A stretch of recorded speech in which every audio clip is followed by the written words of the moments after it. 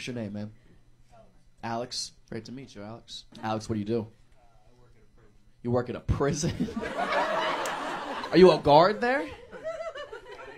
That's crazy. Has anything crazy ever happened to you personally? Like, have you ever had like an interaction with an inmate that you were like, what? I can't believe this fucking happened. 3 months in. 9 white supremacists put you in the hospital. Holy shit, they just jumped you? Oh my God.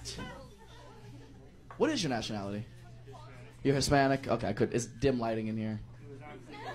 It was on Cinco de Mayo on your birthday?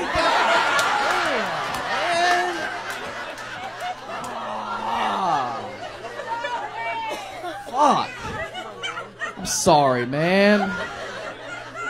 Fuck. Turned your ass into a pinata, dog.